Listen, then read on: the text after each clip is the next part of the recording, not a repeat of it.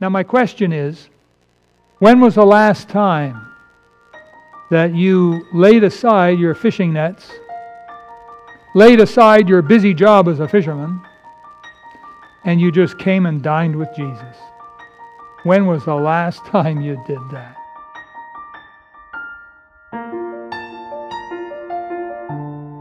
I want to share with you something the Lord laid on my heart. A couple years ago, I was in the prayer closet, spending time with the Lord, and I was reading in John chapter 21 this incredible story. I hope your Bible's open there, John 21. And how the Lord Jesus was standing on the shore of the Sea of Galilee and invited the disciples to dine with Him. And as I was reading this, it was like the Holy Spirit was saying, there's another application to this, my son.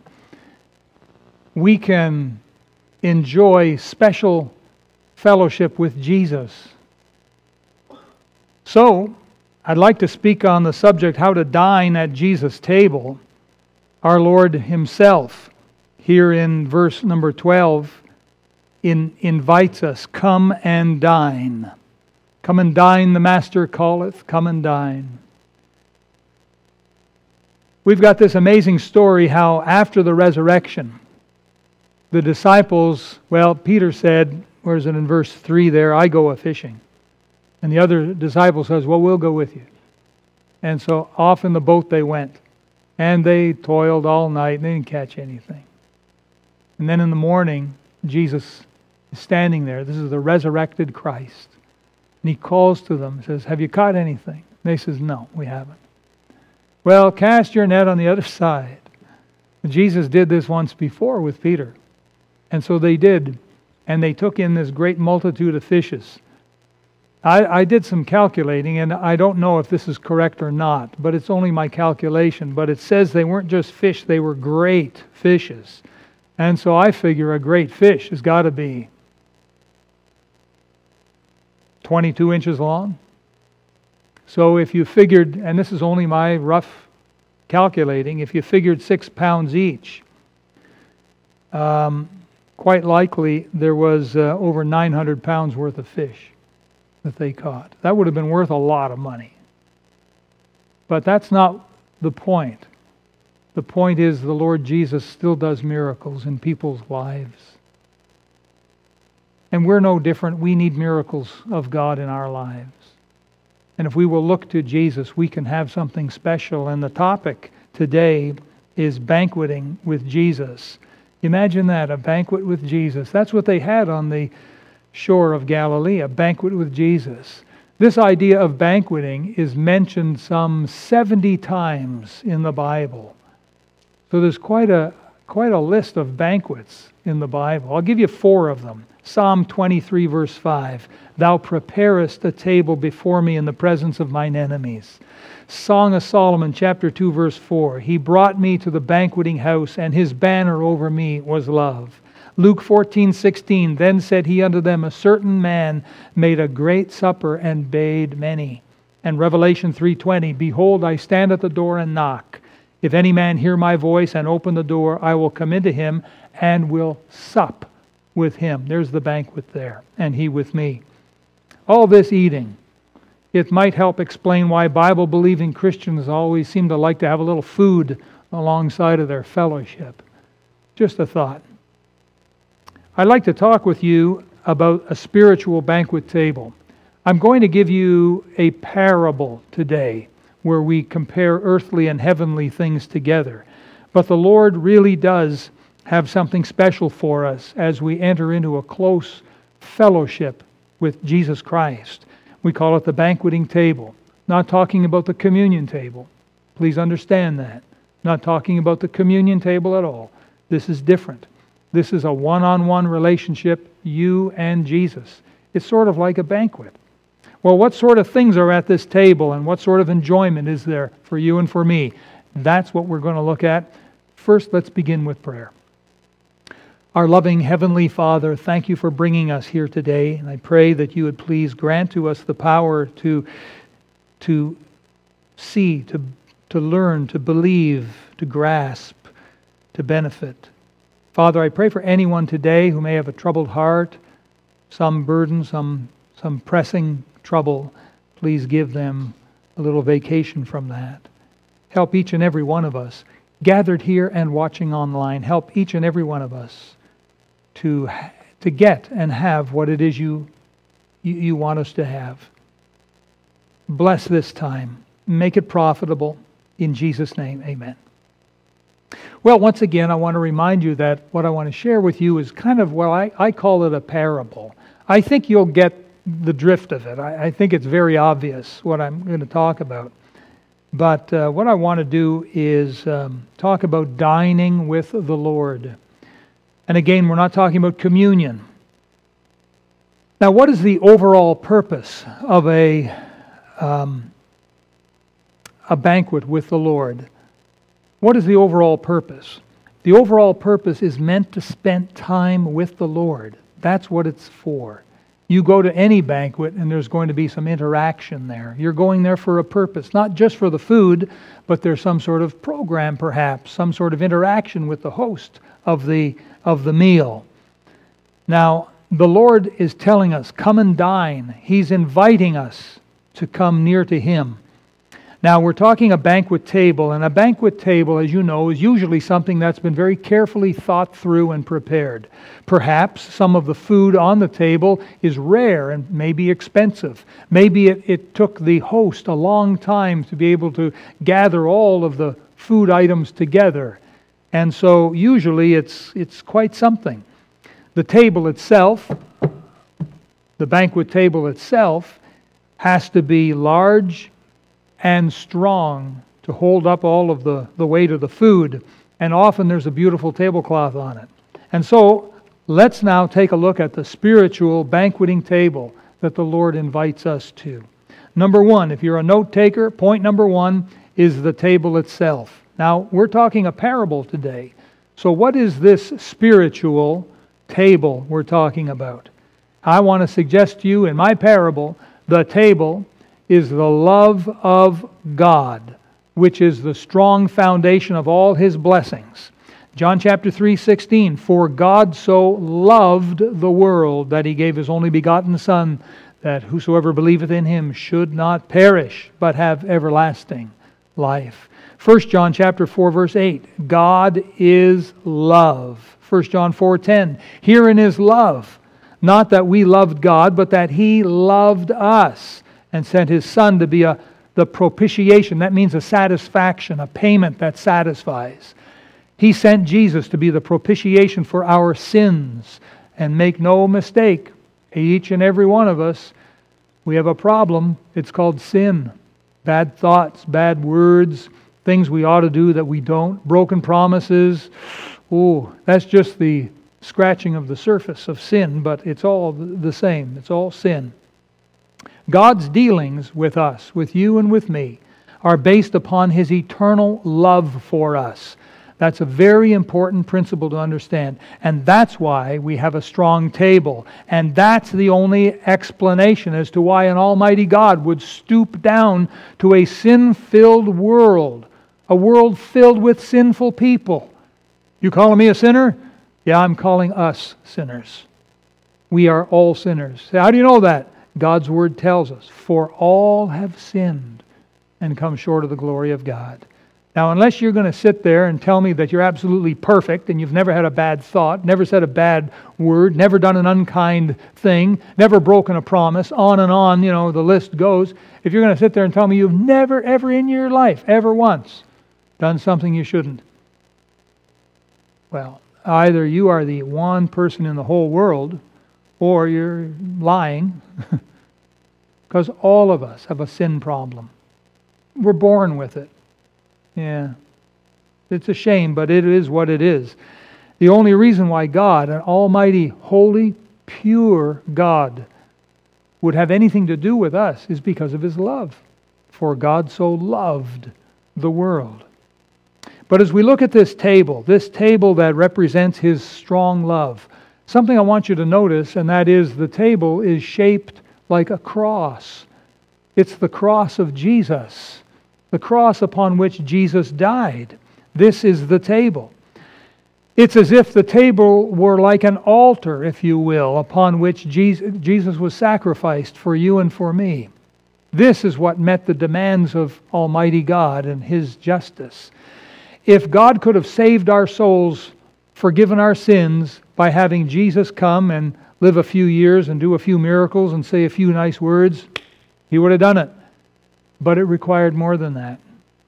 If getting to heaven for you and I was just a matter of being good citizens, paying your taxes, being nice to the dog, if that's what would get us to heaven, then there was no need for Jesus to leave heaven and come and die and shed His blood on the cross.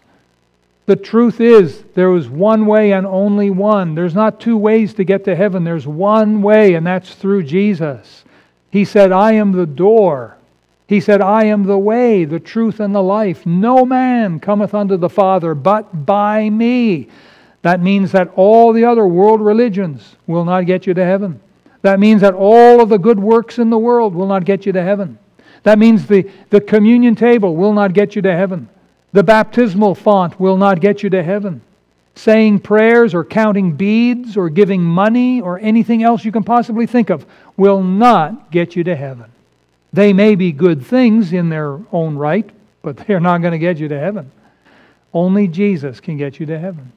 Jesus died for you and for me upon Calvary's cross, and that cross is now turned on the horizontal, and it's like the strong foundation of God's love, where He sacrificed His Son for you and for me. And Jesus shed His blood. Make no doubt about that. Abraham was called upon to offer his son Isaac. Maybe you remember that, reading it in the Bible. But at the last moment, God stopped Abraham and says, no, I just wanted to see you were willing. God provided a ram. It's a male sheep caught in the thicket there in place of Isaac.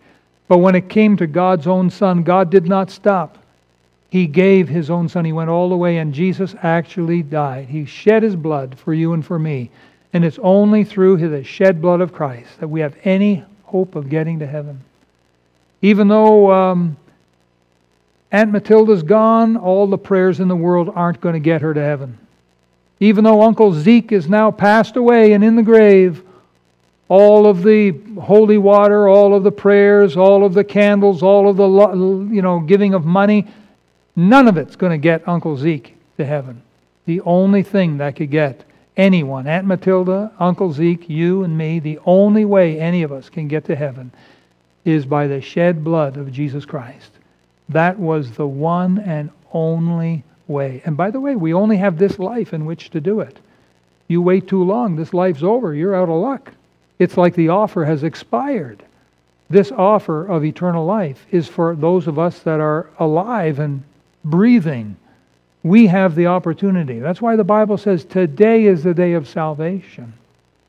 So, I'd like you to take your Bible, please, and turn to the right, to the book of Romans. So after John, you got Acts, and then Romans, chapter number 5, and verse 8. I want you to see this with your own eyes. God's Word, the Bible, tells us this important truth. Chapter 5 of Romans, and verse number 8. And when you have that, keep your seats, but read it out loud together with me, please. Romans 5:8, let's read. But God commendeth His love toward us, in that, while we were yet sinners, Christ died for us. Yeah, Jesus died for us while we were yet sinful, alienated from God. Jesus died for us. You know, most of us here would probably, if we had to, sacrifice our life for our best loved one in the world.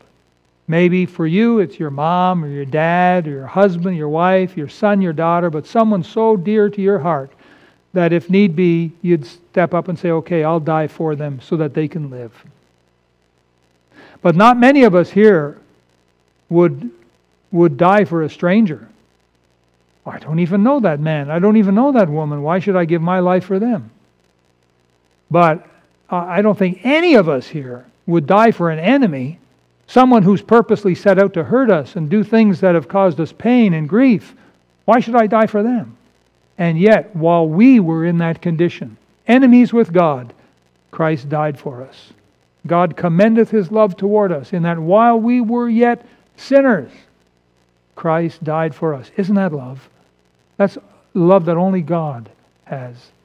And He did that for you and for me. And so as we approach the Lord's banqueting table, we realize that it's by no merit of my own that I get to come to the table. Oh Lord, I'm worthy to come to your table because I'm a nice guy. Oh yes, I shave every morning and I part my hair just right. I make sure that I shine my shoes. I walk out the door. I say hello to the neighbors. I get to work on time. I shake my boss's hand. I'm kind to all my fellow employees. I don't complain. I get my paycheck at the end of the week. I go home. I carefully pay all of my bills and so on. I've done this all my life. Surely there's a place for me. No. No. For all have sinned and come short of the glory of God. We are so imperfect. And to just go on deceiving ourselves, thinking, well, if anyone's going to get to heaven, I guess it should be me. After all, I'm just as good as the next guy. What a self-deception. Jesus preached more about hell than He ever did heaven. And He said, except ye be born again, ye cannot see the kingdom of God. Very, very clear was Jesus. There is no merit of our own that we have access to this wonderful table. It's only God's great love that would allow us to be there. Now, an example of God's great love is actually seen in the Old Testament life of King David. At one point in his kingdom, he decided, I would like to show special love, if there's any relative still living, of the lineage of Saul. Saul was king before David, and he died, and all his relatives died. Saul had a son named Jonathan, and David and Jonathan were the best of friends, but Jonathan died. And King Saul said to his most able men, he says, are there any living descendants of Saul? And they came back to him and they said, yes, there is one. His name is Mephibosheth. Mephibosheth was a cripple. He was dropped as a baby and he was lame in the feet for the rest of his life. He was a cripple. King David said, send for him, bring him here. Long story short, they brought Mephibosheth, and King David said these words. He said, fear not, for I will surely show thee kindness for Jonathan thy father's sake, and will restore thee all the land of Saul thy father, and thou shalt eat bread at my table continually. You see? That's the banqueting table. The Lord God shows us love.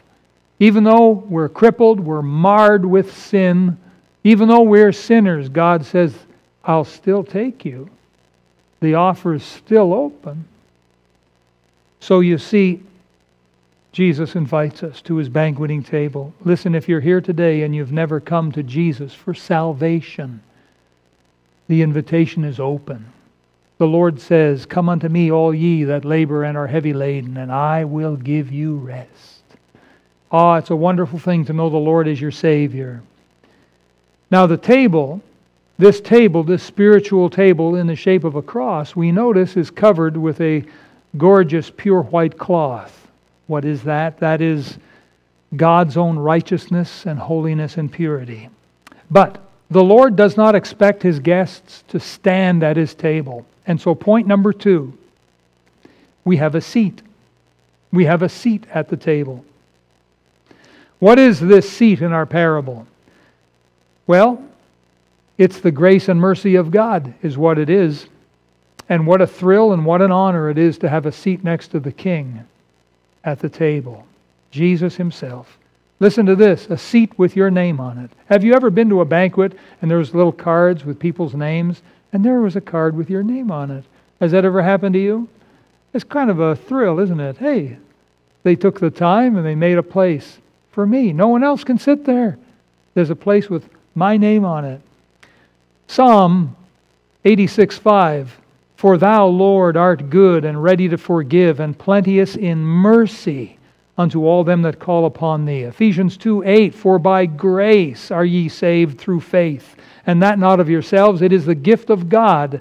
Hebrews 4:16, let us therefore come boldly unto the throne of grace, that we may obtain mercy and find grace to help in time of need. I'll tell you this, God is a loving God. He's a gracious and merciful God. Once again, we are made to realize that any closeness to God and blessing from God is not because of how great we are. Take your Bible and turn to the right from Romans to the book of Titus. So you're going to get past 1st, 2nd Corinthians, then you're going to pass the Thessalonians and Timothy, 1st and 2nd Timothy, and then you'll find Titus, chapter number 3. Titus chapter 3.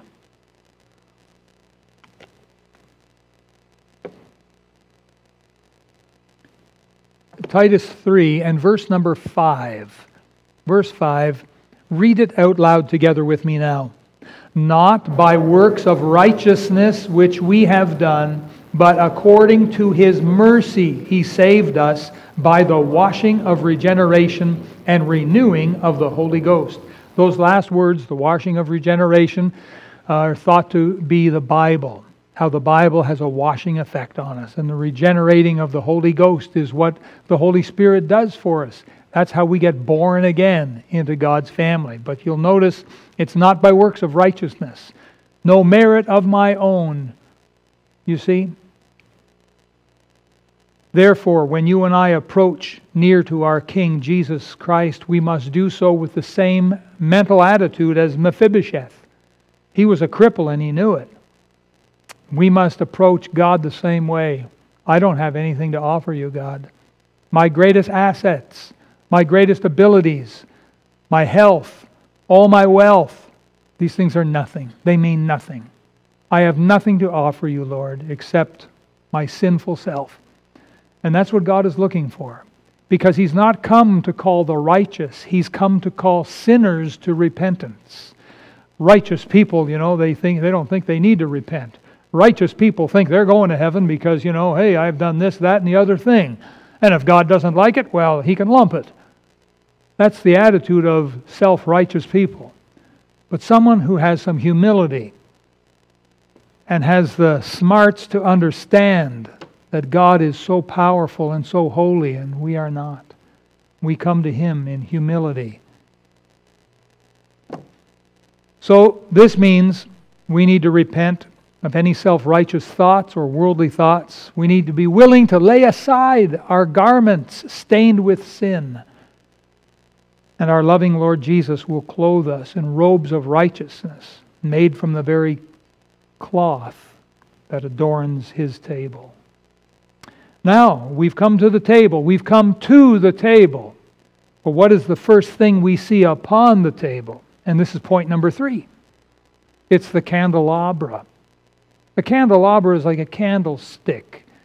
And it'll have a base, and usually it'll have a few branches with candles in them. They're ornate and they kind of look nice.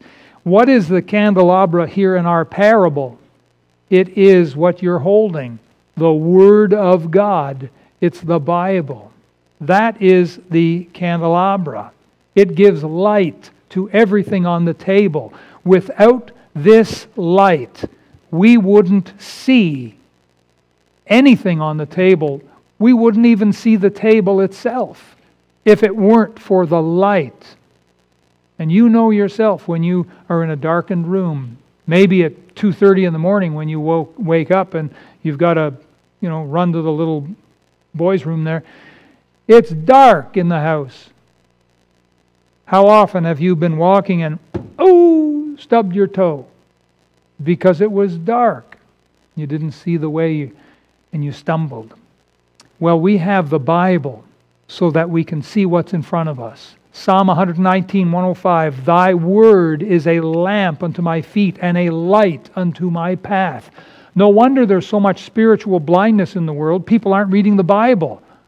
A generation ago, more people read the Bible. A generation before that, a lot more people read the Bible. And 3 generations ago, almost everybody read the Bible. But the Bible decline over the years. Are you a Bible reader? Do you read your Bible? Psalm 43, verse 3, O send out thy light and thy truth. Let them lead me. Let them bring me unto thy holy hill and to thy tabernacles. The light of God's Word is sweet to our eyes. Just like when you're in a dark room and you get some light, a little bit of light. Oh, that is sweet. You know, in hell there's no light. Did you know that? Did you know that hell is a dark place? There's no light at all in hell.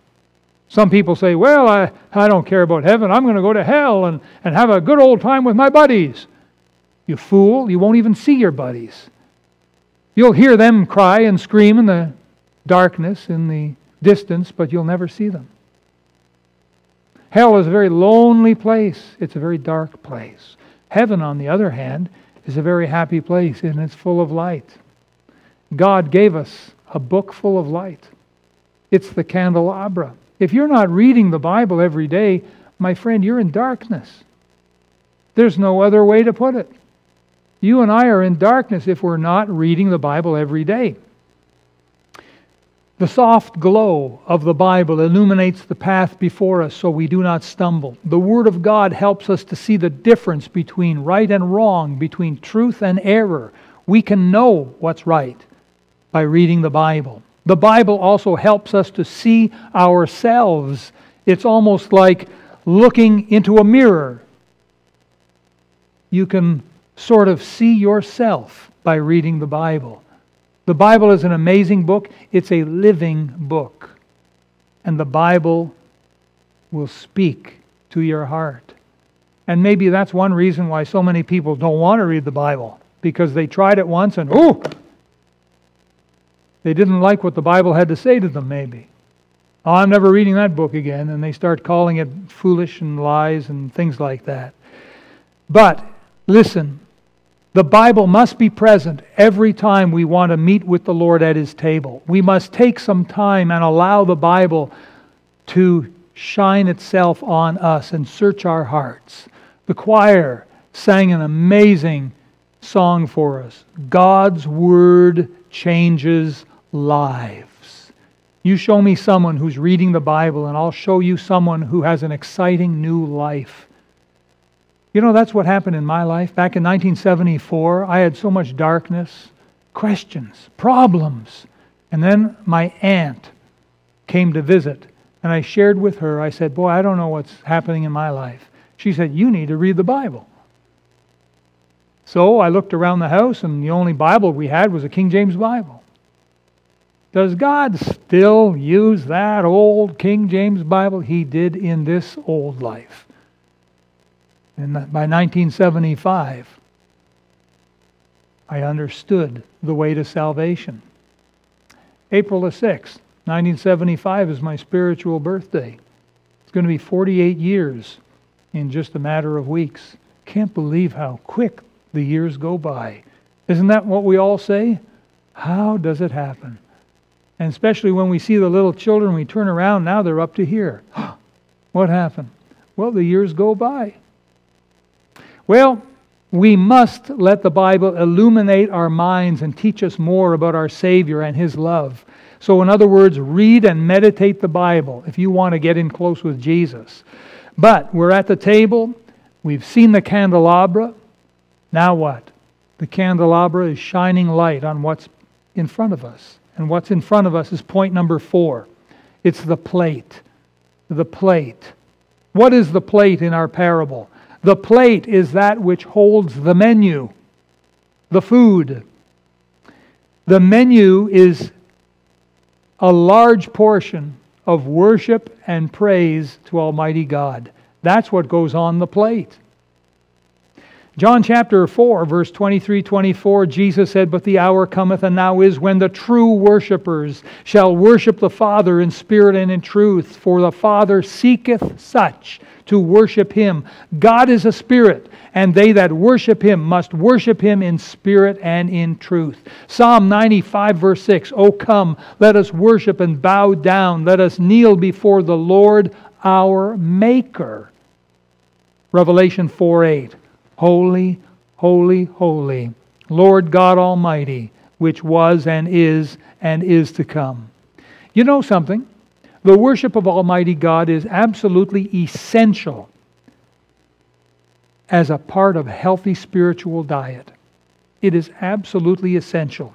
Giving worship and praise to God is only proper and right, seeing that He is our Creator and our Savior. Giving worship and praise to God drives the devil out of the room. If you're having problems with evil thoughts, start worshiping God and praising Him, and you'll find very quickly the devil says, well, if you're going to do that, I'm out of here. Now you have a peaceful mind and a peaceful heart. Giving worship and praise to God opens your soul and spirit to many more blessings that God wants to give you. Worship and praise, listen to this, worship and praise are an all-you-can-eat main dish. It's impossible to overindulge. It's not like you're only allowed to have a little bit. You cannot eat too much of them. They will not harm your health in any way, but they will only make you healthier. They will bring a rich glow to your face and skin and make you feel like you're walking on a cloud. Come and dine. Worship and praise. And here's a dining tip. I call it a dining tip. If you want to make it even a better experience, bring some music with you. When you get alone with God and you get to the worship and the praise, after you've had your Bible time and you're worshiping and praising Him, why don't you get some music going? You say, well, I don't have a record player, a cassette player, I don't have a CD or something going, but you've got your voice.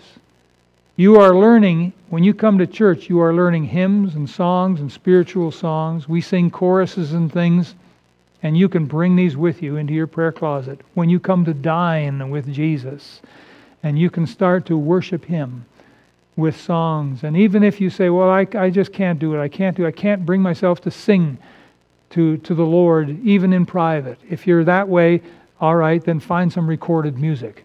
Bring it in with you. There's always a way. If you want to enrich your dining experience with Jesus, get some music going there. It will bless you and the Lord. Now, when we have cleaned our plate, so to speak, point number 5, the cup. The cup. What is the cup in our parable? The cup is our prayers to God, the very fruit of our lips. Acts 2:42 says the early Christians continued steadfastly in prayers. You see? They got those prayers in there. 1 Peter 3:12 says, for the eyes of the Lord are over the righteous, and His ears are open unto their prayers. Revelation 5:8 talks about golden vials full of odors, which are the prayers of the saints. God wants you to raise the cup of prayer to your lips and start praying. And from our lips ought to come forth in prayer words of love and honor and obedience. But it's also the time that we can tell Jesus about the burdens on our heart. If you have a problem at work, start telling Him. If there's someone in your life that's causing you grief and trouble, start telling the Lord all about it and praying for that person. Now is the time. We can tell Him our prayer requests. And make no mistake, Jesus wants to hear our prayers because He wants to answer our prayers. He says so. John 16:24, hitherto have ye asked nothing in my name. Ask, and ye shall receive, that your joy may be full. Matthew 7:7, ask, and it shall be given you. Seek, and ye shall find. Knock, and it shall be opened unto you. Now, all of what I've told you so far, this is a good way of coming to dine with Jesus. Come and dine, says Jesus, and this is how you do it. This is a great way to do it. First, you come in humility and repentance. Second, you read the Bible and let it illuminate your heart and soul. Third, you spend a generous amount of time in worshiping and praising God for His goodness. Include some worshipful hymns and music. And number 4 is you tell Him the burdens on your heart. And you ask Him your prayer requests. But there still remains one last dish on the table with Jesus. Now, I would normally say, what do you think it is? But we don't have time. So I'll tell you. Point number 6. The dessert. Now that may seem a little odd here at the banquet table with the Lord, the dessert. But what is the dessert in the parable? The dessert is that which finishes the meal. The dessert is something sweet. The dessert is thankfulness to God. That's the last item on the table. Philippians chapter 4, verse 6. Be careful for nothing, but in everything by prayer and supplication with thanksgiving. Let your requests be made known unto God. Listen, always, always, always finish your dining experience with thanksgiving. It is so important that we do that. Colossians chapter 3:15. And let the peace of God rule in your hearts, to the which also ye are called in one body, and be ye thankful. And 1 Corinthians 15:57. But thanks be to God, which giveth us the victory through our Lord Jesus Christ. Be ye thankful. Never leave the banqueting table without giving sincere thanks to God in prayer. Now, for several years now, we've made it a practice here in our church to finish off Sundays, Sunday night church, by getting on our knees for 1 minute. We call it the 1-minute thank you prayer meeting. And we get on our knees, and each of us gives thanks to God privately for the great things God has done. And it's only proper. It's only respectful. So listen, in conclusion, Jesus called His disciples, come and dine. That's what we read in John chapter 21. Come and dine. Do you consider yourself a disciple of Jesus? Do you consider yourself a follower of Jesus and a learner of Jesus? That's what a disciple is. Someone who follows Jesus and learns from Jesus. Do you consider yourself a disciple of Jesus? Because if you do, our Lord has an invitation. Come and dine. That's a very sweet invitation. Now my question is, when was the last time that you laid aside your fishing nets, laid aside your busy job as a fisherman, and you just came and dined with Jesus? When was the last time you did that? Did you approach His table and His chair with humility? Did you first allow the Bible, the Word of God, to bathe you in its marvelous light?